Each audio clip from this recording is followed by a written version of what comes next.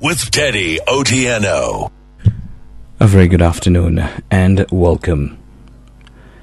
2 people have been killed by suspected Alshabab militants in Lamu. This follows an attack in Pandango. Meanwhile, residents have been urged to work with the authorities in order to ward off cases of insecurity. Here's OCS Sami Kamwara of Hindi. Jambo la kuambia ni kuambia wakati wanaendelea kusherekea pia Lamu kuna kuanga na challenge ya insecurity. Tafadhali tushirikiane na wao, kama kuna kitu yoyote inatokea watujulishe mapema, na sisi tuko kasi kwa 24 hours. Hatulali na tuko tayari kusaidia wananchi wa Lamu.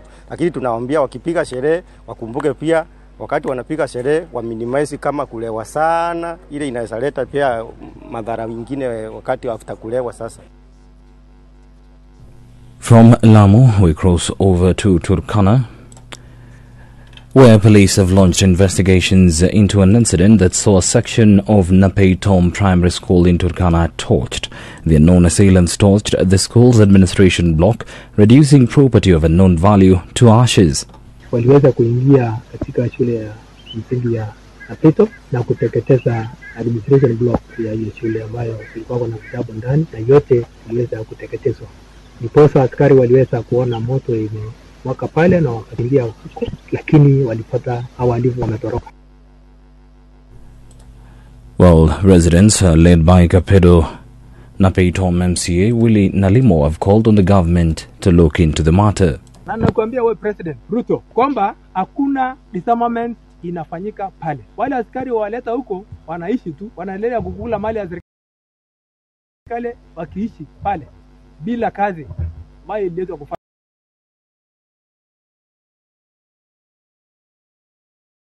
Hakuna kazi inafanya huko. Kazi yao ni kupata tu barabara, hiyo ndio patrol, barabara na kurudi kambi. Barabara na kurudi kambi.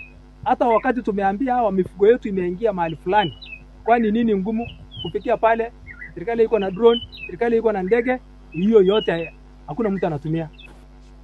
A section of the Kenya Union of Post-Primary Education Teachers officials have called on TSC to promote teachers. While speaking to Hot 96, they called on the employer to promote those who've been in service for years. The advertisement by the Teacher Service Commission on various job groups that they were advertised, our members have been disenfranchised, our members have been disadvantaged, particularly on job group C2 for diploma teachers and job group C3 for degree teachers. The Career Progression Guideline 2017 has not addressed the issue of stagnation. Well, now let's cross over to another story, where plans are in place to ensure safety for holiday makers along the coastal strip. Kenya Maritime Authority Chairperson Hamisi Moguya said this will help reduce cases of accidents.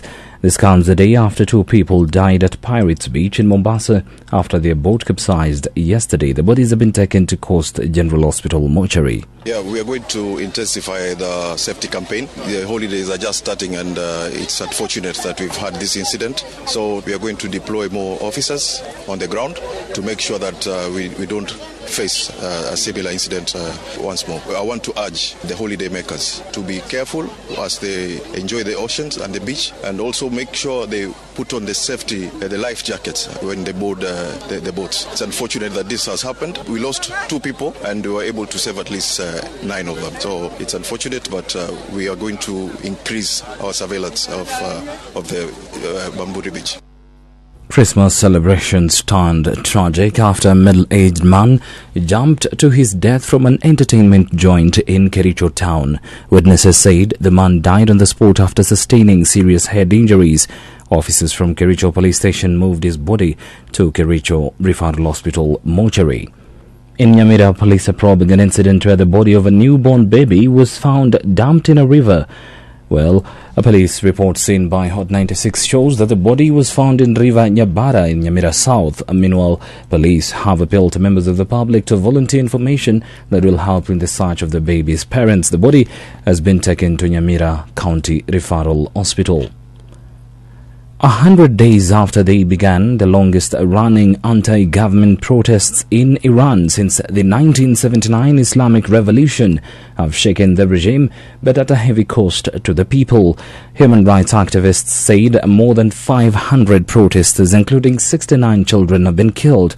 2 protesters have been executed and at least 26 others face the same fate after what Amnesty International calls sham trials. Although nationwide demonstrations have swept Iran before, once in 2017 lasting until early 2018 and another in November 2019, the current protests are unique as they involve people from across society, and women are taking a lead role under the slogan Woman, Life, Freedom.